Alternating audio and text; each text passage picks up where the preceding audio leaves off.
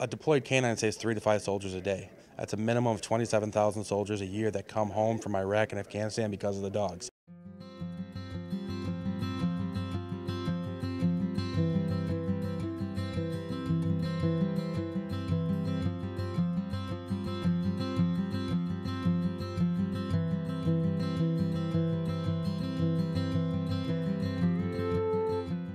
So we were at an event at Cantini Park, the big military museum down in Wheaton.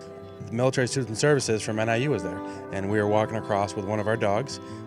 She stopped us to ask us what's the deal with the dog. We got a bunch of vets, we got a bunch of people following us, and we started talking to her, and she fell in love with her. We came out here for an event with Military Student Services, and then Thaddeus, one of the guys here that's graduating from College of Business soon, he was there because he's a veteran, and he brought us over to the College of Business, and it just snowballed. I'm an animal lover myself. I have 2 dogs at home. And then meeting Danny, just hearing about the organization, just giving back to veterans, the whole nine. I mean, it was right up my alley.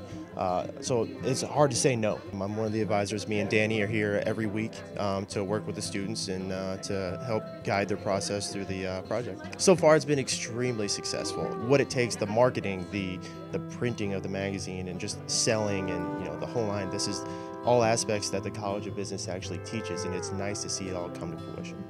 We've done several not-for-profits, but the emotional tug on this one is just incredible, because not only is it for canines that will be put down if Save a Vet does not rescue them because they're considered unsuitable for adoption to the general public.